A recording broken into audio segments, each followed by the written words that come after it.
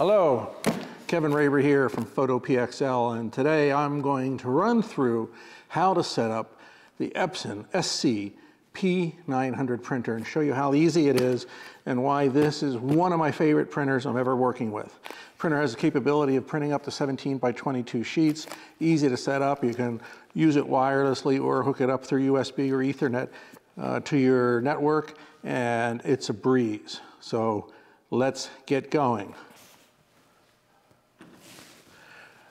Let's take a look at what it's like to unpack this printer.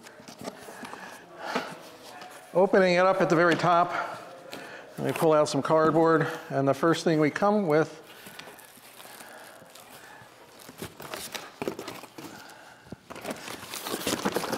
is this box. And inside this box, it's always fun to open up boxes. Yeah. This is a box of ink, mainly. And a quick start manual. The CD tray, which I don't think I've ever used in my life. And all the starter ink that we need. Now this is starter ink. These are not full cartridges in here. So what we're going to do before we really get going is, so I remember to do, is we'll keep everything in the box and we shake them up just a little bit so that they're ready to go when we're ready to put them into the printer.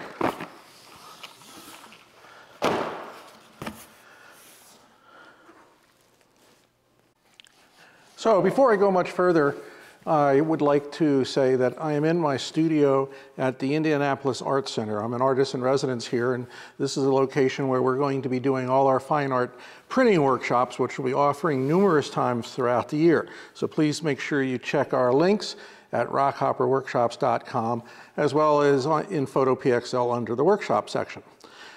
As we proceed, the first thing you're going to find in the box is this is a maintenance tank, and you get two. One's already installed, but the printer uses a lot of ink when it charges up, so the first maintenance box will fill fairly quickly. So you have a second maintenance box, which we'll keep off to the side for now. In addition, this printer is so easy to set up, you get what's basically called a quick start guide. And if you open it up, all the instructions that you need to do the printer and get it set up are right here. And of course, one of the very first things we need to do is get it out of the box. So I'm going to put these aside, and I have to say that I'm kind of a veteran at setting these P900s up and P600s and P700s and a lot of Epson printers. So I've kind of got the hang of it by now. But one of the fun things that we always enjoy when we unpack an Epson printer is all the blue tape that comes with it. I'm going to be setting the printer up over here. I'll show you in a second, and we'll move the camera so you can see where that's going to be. I've got a nice cart perfectly sized for that, and let's get on with that particular aspect. I'll join you back here in a second. Hi, this is the location for my P900, and it sits on top of an Ultra HD Seville cart. I'll be doing an article about these great carts. They're on wheels, they've got cabinet drawers, and they can do all sorts of cool things. But the P900 is now ready for the ultimate tape takeoff. It's kind of a legend in the industry. Epson uses a lot of blue tape to package their printers, and it hides all over the place. One of the fun things about getting a printer is seeing if you can find all the blue tape, and it's kind of different because when Canon does printers, they use red tape. But in any case, we're going to go on the blue tape search right now and get out of all the blue tape so we can put our ink cartridges in and get this printer fired up. So have fun watching this.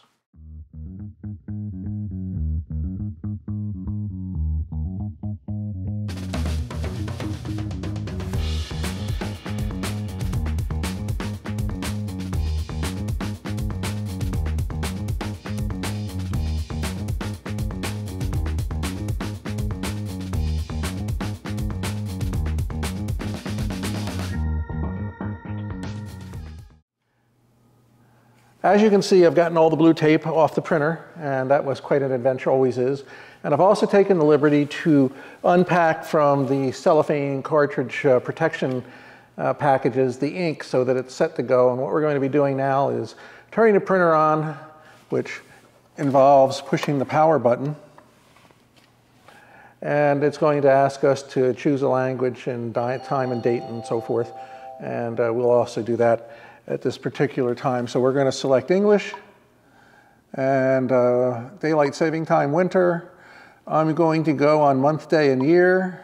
And now it's asking me what the date is. So 01/23/2023. And we say OK. And I'm going to go on the 12-hour time format.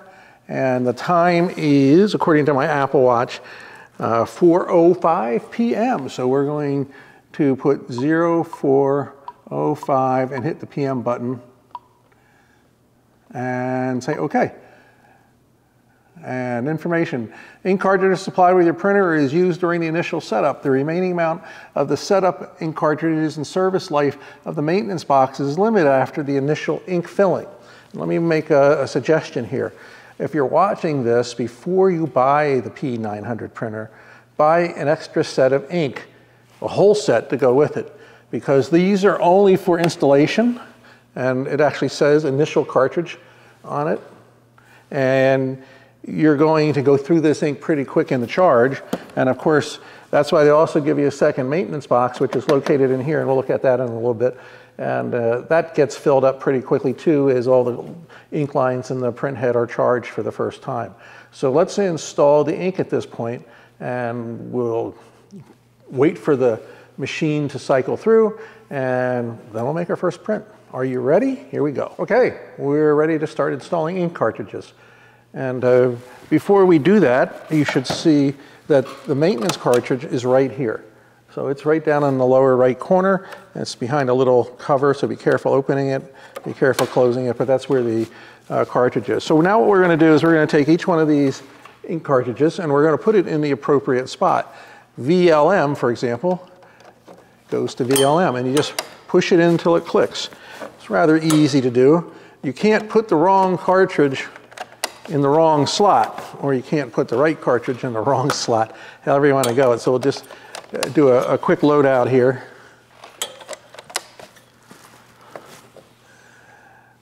Light gray. MK. By the way, you'll find a MK and a PK, and if you're not familiar with those, PK stands for photo black, M stands for matte black. So don't get confused and just understand what that's about when the time comes. Violet, that's a new color in their lineup, and that's going to help with a lot of these fine art colors that we're going to be doing. And then we just put our cyan filter in. Now all our ink cartridges are now in the system here, so it's pretty cool. I'm going to take a quick picture of it.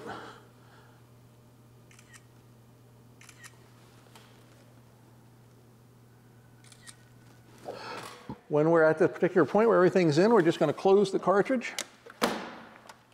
And the system is going to do recognizing. And it's going to pump away and make all sorts of noises for a little bit of time. And we'll be back when it's finished, but it's now charging all the ink lines, running back and forth, making sure everything's the way it is. When it completes itself, and there's a gauge here that tells you it's going to take about 15 minutes. When it's finished and complete, then we will come back and make our first test print. Pretty simple so far, isn't it? Well, it's been 15 minutes, and our printer is now set up and ready to go. It's asked me to put some paper in the paper feeder. Pretty self-explanatory. You should be able to figure that out on your own. One of the things I am going to do is bring out the tray, and it's now time to do a nozzle check to make sure that the installation and everything has gone as smoothly as possible. So we go into the maintenance area, and here it says print nozzle check, and we just do a start, and let's see what happens. If you see the ink level at this point, we're about 1/3 on all the inks. So you don't get a full set of ink when you purchase this printer, and it does use a bit of ink to get things started, but you certainly have enough ink to make some prints, which we're going to do now. So let's see how the ink check looks, where it's coming out. This control panel is very good. You can read all about that and how to set things up, and you can turn an internal light on. It's quite nice. So that quickly we get this. We've got our ink check, and we are pretty much perfect.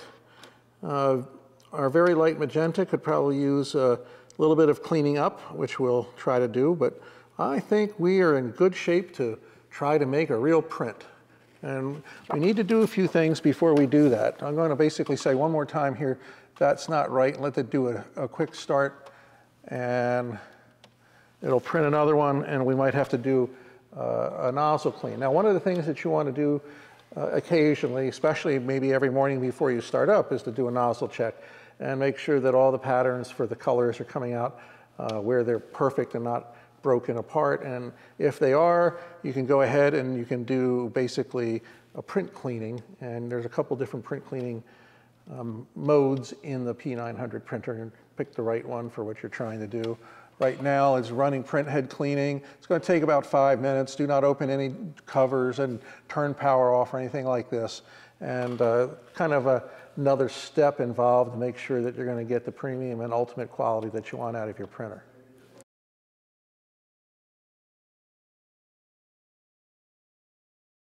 The first thing we do regarding setting up our printer drivers is we go up to the System menu, find System Settings. System Settings will automatically open up a new window. After you open up System Settings, this is the window you're shown. What we want to do is scroll down and go to Printers and Scanners. Click on the Printer and Scanner menu, and you'll be given some choices of possibly printers that are already installed. This area may also be blank in case you haven't installed. You can see I already have an 8550 installed, a PM400, an Epson SC700, and an Epson Workforce 7720. What we want to add today is the P900 printer. So we go to Add Printers, and you'll get a box that pops up, and you're given a list of printers that it sees that are connected. And you can see here we have a P900, and it gives us two choices for the P900. And this part is very important. You get a choice for Bonjour or choice for the TCP/IP. Do not, I repeat, do not select Bonjour. Bonjour will not work with wireless printing through the Epson system like we will be using and other software. Don't select Bonjour. This is the thing that they don't tell you very well in the manual. So we go back here and we select the Epson P900 series IP. Epson TCP/IP. And you can see down here, it highlights the fact that that's the printer and uses for the SC or the P900 series. And all you need to do is just add that. And it does the installation for you. And you'll now find that the P900 is installed up here.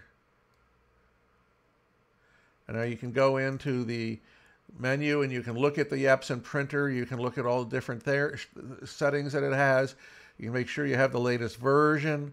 And in options and supplies, for example, it will open up another dialog window which allows you to check on your computer all the different things you might want to set for parameters, the supply levels of the printer, and the utility where you can actually print a test page. Simple as that.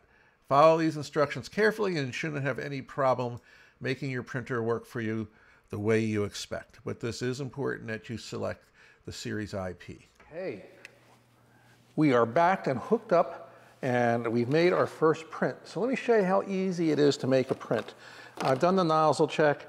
This print looks really, really, really, really good.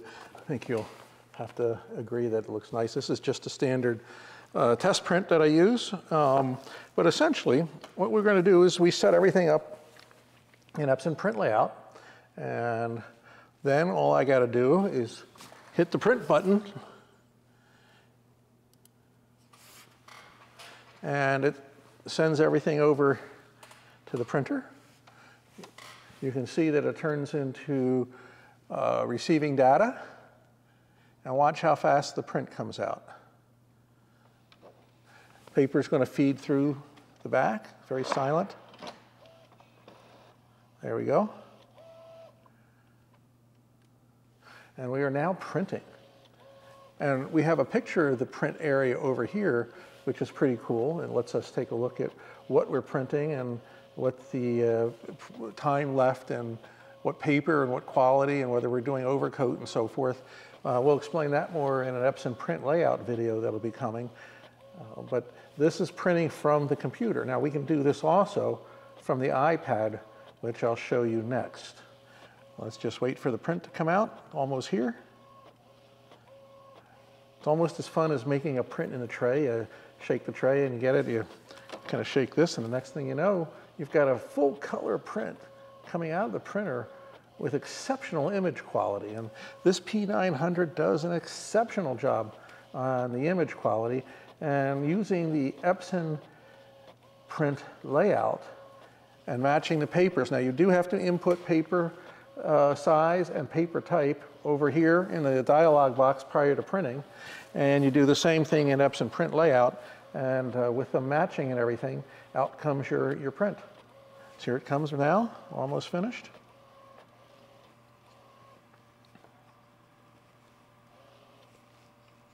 Looks really, really nice.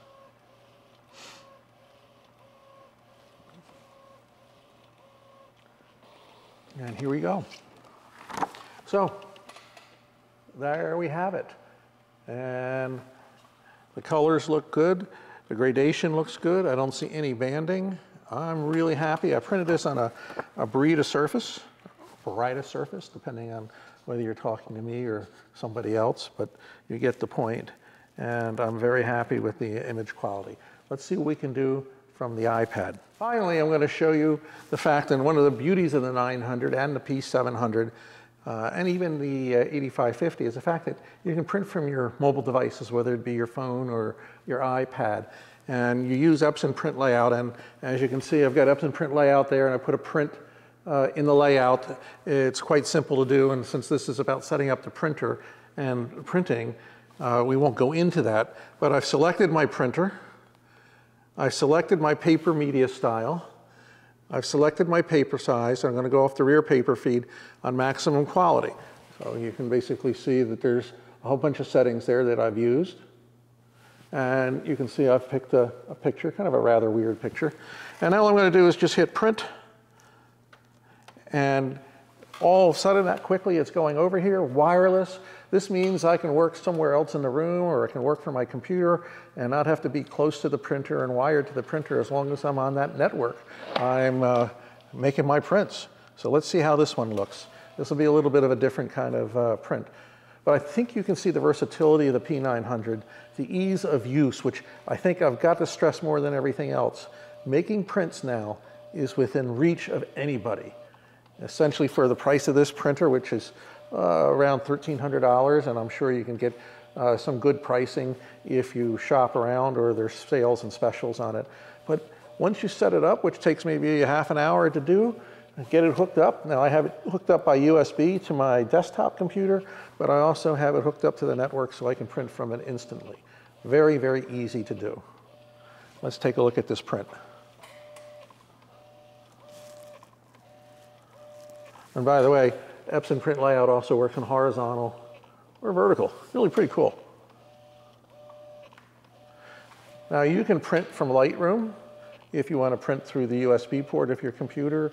You can print from Image Print, which is what I do an awful lot of my printing from also. So there's a number of ways you can hook to these printers and make prints. But this P900, along with its sister, the P700, which I have at home, are fabulous printers. And the versatility allows me to be anywhere in the house, and I can have my friends hook up to the network, and they can make prints while they're visiting, or I can take pictures with my iPhone and then send them to the printer for souvenirs if people come and visit. So, I mean, there's all sorts of possibilities, and that's the beauty of making prints. Let's start sharing prints. Let's have something to hold on to. Okay, we got a few more minutes, it'll come out. here it is. This is the print that we just made on the Epson P900 using wireless from the Epson print layout on my iPad. It's really very, very cool. I can do this from my iPhone or my iPad. It allows me even to do it from my laptop wirelessly. And the point is I don't have to have a cable, don't have to be wired in. As long as I'm on the network and can reach the network, Epson print layout can print out to any one of these. And it's just amazing the kind of quality you get, first run prints. And it's easy. All you gotta do is select the paper and the paper size, and away you go. It matches up. You gotta do it on both. You gotta match it up with your iPad, and it also has to be on the face of the printer here. But if you do those two things, you're gonna get pretty much perfect prints right out of the box. And it's pretty damn nice. I'm using the Burrito paper here, the Burrito paper, and it's a beautiful finish. Easily done clean as a whistle. I wanna thank you for stopping by and watching me set up my new Epson P900. I have the Epson P700 at home as my sister printer. Does the same sort of thing, but I can use that one at home. And this does up to 1722 prints. You're gonna watch us in future videos doing a little bit of work on the 17 by 22, but printing can be easy. You've just gotta take a few steps, and we'll talk all about that. Don't forget, we have the fine art printing workshops coming up and being held throughout the year, and they're going to be a lot of fun to come to. There's 3 days of heavy-duty printing and learning, and you'll get the chance to take home all the prints you make during that workshop. So you look for information at photoPXL and Rockhopper workshops on that in the very near future. In the meantime, thank you very much. I hope you're having a good, safe winter so far. From the Indianapolis Art Center in downtown Indianapolis, I'll see you next time.